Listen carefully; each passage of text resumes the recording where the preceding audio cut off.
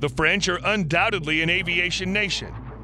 They were the first to take to the skies in a balloon and one of the first to build airplanes. The names of French aviation designers and pilots Louis Blériot, Edward Newport, Henry Fabre,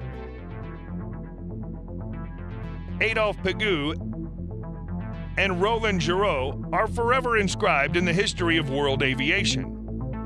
But in recent years, the glory of France as one of the world's leading aircraft manufacturing powers has faded. In the mid-70s, the French put the Mirage 2000 on the wing, and in the mid-80s, the Rafale fourth-generation fighter took to the skies. And that was it. 4 2+ generation planes, much less the 5th generation? No, this is not about French aviation. But it seems that the country, which was the first to invent the balloon, seaplane, and aircraft machine gun, decided to take revenge to create a 6th-generation fighter at once. Let's see what the proud French are up to. Let's first define what kind of beast this is, a 6th-generation fighter. It's worth saying that currently no country has such a machine, and all sorts of speculation about this have no basis whatsoever.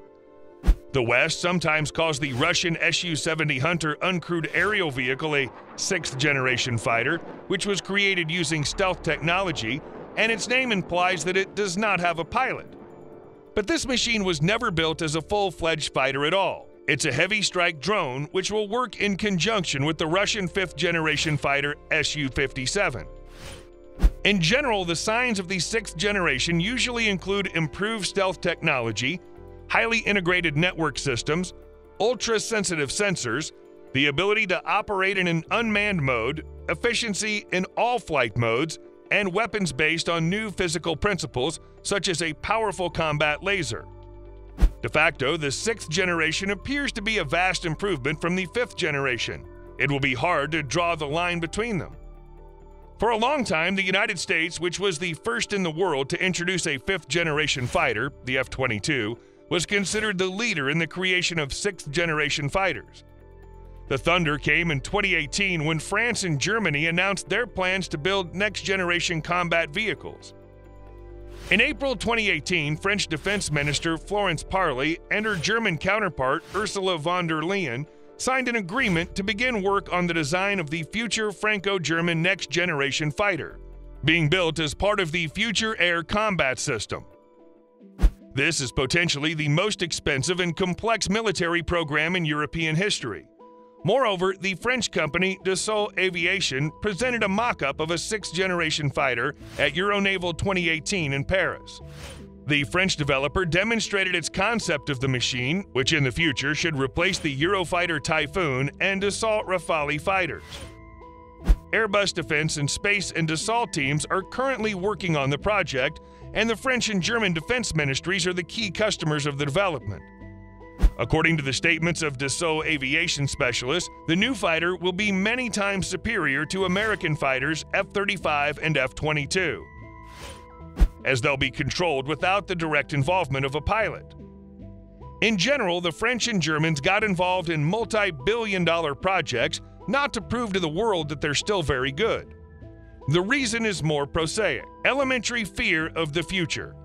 Imagine the state of French and German politicians when U.S. President loudly announces that he's thinking about withdrawing his country from NATO, that this organization is obsolete, and very close by, the Russians are successfully testing their 5th-generation fighter, the Su-57, and their 4th-generation fighters, the 2+ Su-35, have long been confidently plying the skies. Perhaps self-love has also played a role. Europeans are tired of buying American F-35s, which are not only notorious for their high cost, but also for hundreds of technical deficiencies and astronomical maintenance costs. The most important role in this ambitious French-German project will be played by 2 companies, Dassault Aviation, which created the Rafale, and Airbus. By the way, why has France become the leading player in the program out of all European countries? The fact is that the Fifth Republic is the only European country capable of independently producing modern fighters. Germany, recall, was deprived of such an opportunity after World War II and built combat aircraft together with Italy and Great Britain. There's also the Swedish Gripen, but its propulsion system is built around American technology.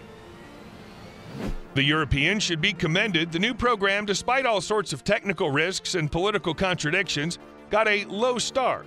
On February 6, 2019, Parley and Ursula von der Leyen signed an agreement between Airbus and Dassault Aviation to jointly conduct the conceptual phase of the research and development work on the program. The cost of the agreement is 65 million euros, and the phase is for 2 years. It is this contract can be considered as the actual beginning of work on the promising aircraft. Over the several years since the agreement was signed, several different concepts have been presented. The first, as we said above, was shown at Euronaval 2018. At that time, the French demonstrated a fighter jet that looked like something between the F-22 and the Su-57. However, at the Bourget Air Show, which opened on June 17, 2019, they presented a mock-up of an entirely different machine, similar to the YF-23 prototype. Recall that at the start of the U.S. program to create a fifth-generation F-22 Raptor fighter, 2 prototypes were presented. The YF-22, created by a team of Lockheed, Boeing, and General Dynamics, and YF-23, the brainchild of Northrop and McDonnell Douglas, then the YF-22-1. Though by such a key requirement, providing cruising supersonic speed without using an afterburner, YF-23 won over the future F-22 Raptor. It showed 1.8 Mach, and the YF-22 was only 1.58 Mach, and that was only on the afterburner. But back to the next generation fighter. Based on the model shown, we can conclude that the prospective European machine will get a single-seat cockpit, 2 engines and air intakes similar to those equipped with the F-35 fighter. An unmanned variant is also possible. Major technical aspects are also to be determined in the future. But something is already known today. It was previously reported that a consortium of the French Safran Group and Germany's MTU Aero Engines will develop the engine for the new aircraft. Safran will design and integrate the engine as well as build the combustion chamber, high-pressure turbine, and afterburner. In turn, MTU Aero Engines will build the low and high-pressure compressors and the low-pressure turbine. The engine's electronic control system will be created by Aerospace Embedded Solutions, a joint venture between Safran and MTU. At the moment, the Franco-German 6th-generation fighter program looks more realistic than the 2 similar U.S. programs, the FA-XX and Next Generation Air Dominance, NGAD, for the U.S. Navy and Air Force respectively. Now the U.S. has directed the main efforts to build and refine the F-35. In addition, a significant part of the defense budget went to the prospective B-21 Raider bomber. In short, now the Americans are not concerned with the 6. Because of the technical complexity and high cost of the Franco-German program, the terms of its implementation are more than blurred. According to preliminary data, the first flight of the next-generation fighter technologies demonstrator is scheduled for about 2026. And the aircraft will enter service around 2040 when France and Germany will begin to withdraw their fighters from Dassault Rafale and Eurofighter Typhoon. That is, we'll see a production machine very soon. But taking into account the emerging, one might say, the stormy geopolitical situation, the development of such a machine is, in our opinion, the only opportunity to preserve its European school of combat aviation. Otherwise, it'd be possible to forget about European fighters. And what do you think about the French 6th-generation fighter? Write about it in the comments below. If you enjoyed the video, please give it a thumbs up and support our channel by subscribing. There will be many more videos about interesting weapons innovations to come.